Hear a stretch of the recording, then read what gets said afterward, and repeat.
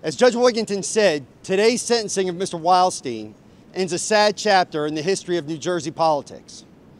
The court's sentence today of probation was entirely fair and it was entirely reasonable, given Mr. Wildstein's extraordinary cooperation in the investigation and prosecution of Mr. Baroni and Ms. Kelly. Mr. Wildstein's cooperation was timely and it was significant.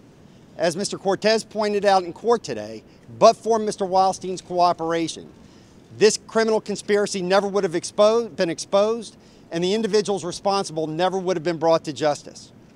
The law requires the government and the court to take into account the extraordinary cooperation in fashioning a sentence that's reasonable and appropriate.